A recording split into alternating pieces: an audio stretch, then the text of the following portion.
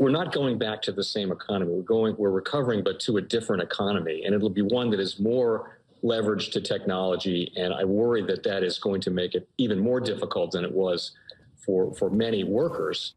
In Silicon Valley, and my friends who work in technology know that what we did to the manufacturing workers, we are now going to do to the retail workers, the call center workers, the fast food workers, the truck drivers, and then even bookkeepers, accountants, insurance agents, lawyers, and on through the economy. So what happened to the manufacturing workers is a very clear sign of what's going to happen to these other workers moving forward. And I talked a little. Welcome to the Crypto Teacher.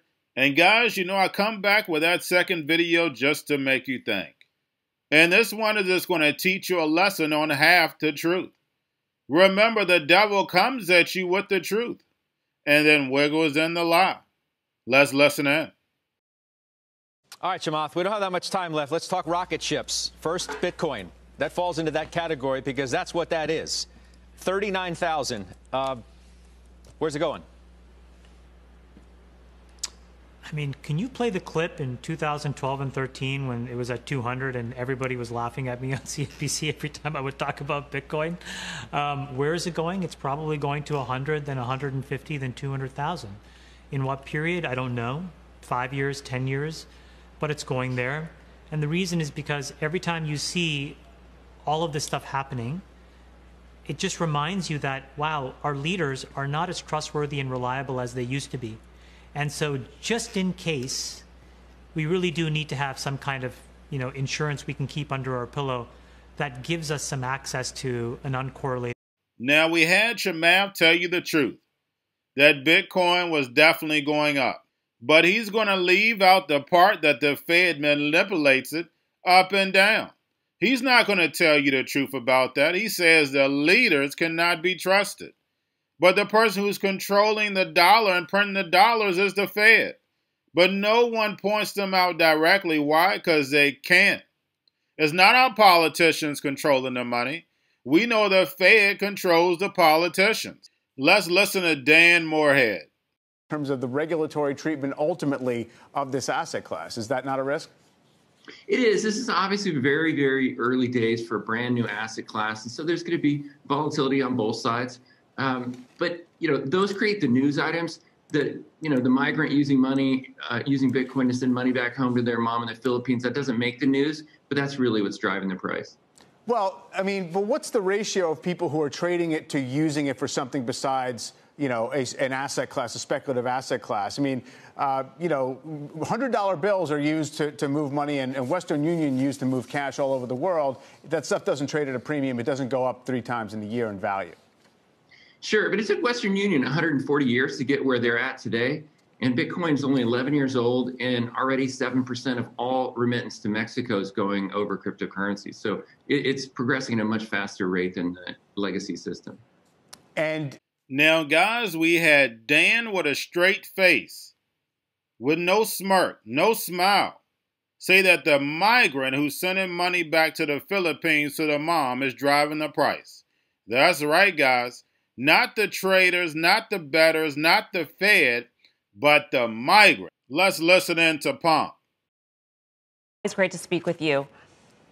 Absolutely. Happy New Year to you, too. JP Morgan came out with a note just the other day. 146,000 was the price target on Bitcoin. And one of their major theses in that note was that it would be a replacement for gold. And I'm just curious because it seems like all of the other bullish reasons behind Bitcoin have disappeared, and now it's primarily the store of value.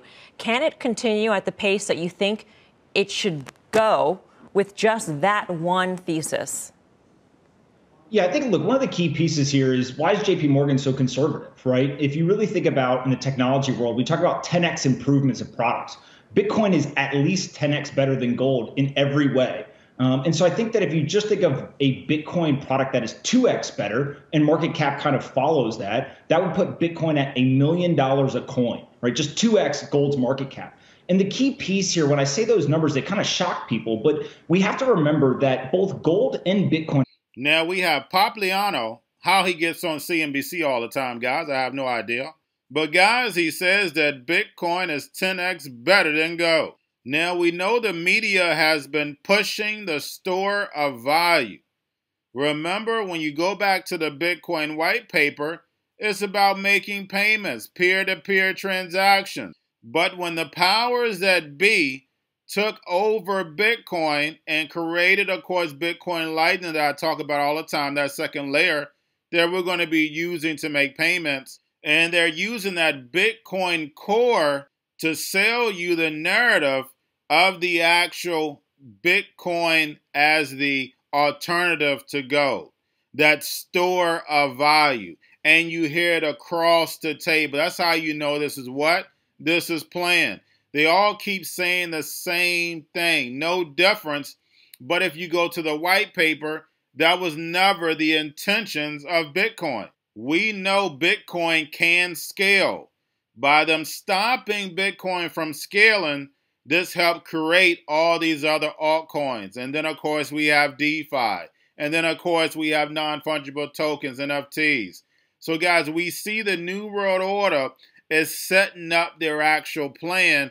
And we also see the agents that are put in front of us to move us to a direction and give us a certain narrative. One of the things that's interesting about Bitcoin is that it gets less risky the higher it goes. And that's the opposite of what happens with most stocks. And guys, you know I did a video on Bill Miller. Please go check that out. The higher the asset goes of Bitcoin, the less riskier it gets. And Bitcoin has received 80% corrections 3 times. But guys, we know how the devil works. The devil comes with you with half-truth. They have to tell you truth in order to get in order to gain your trust. Then they slap you in the face. Then they take all your money with no gun. You have to understand, guys, when it comes to the New World Order, everything is planned out. You have a wonderful day. Why can't you rely on technical analysis and charts alone to have results on the market? I think you can't have, not because there's anything wrong with charts and fundamentals. I mean, if you're going to trade or buy equities or trade indices or gold or, Forex or anything for that matter, it's the intelligent thing to do. I should look at charts and I should look at fundamentals.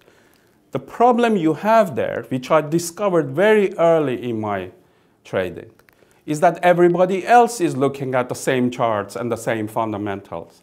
And the market is looking at the same charts and the fundamentals. The market knows you as a retail trader is looking at that chart, and you're going to buy at a certain level, and you're going to sell at a certain level.